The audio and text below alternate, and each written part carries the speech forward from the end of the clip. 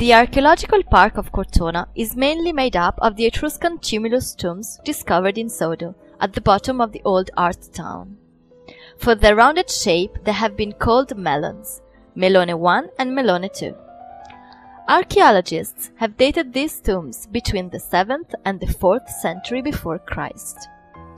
The people who were buried there belonged to rich local families of landowners and metal producers.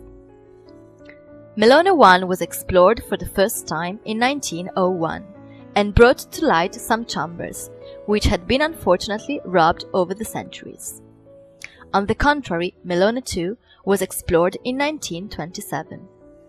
It is more imposing and monumental than the other and contained priceless funerary equipments, jewels and other beautiful objects.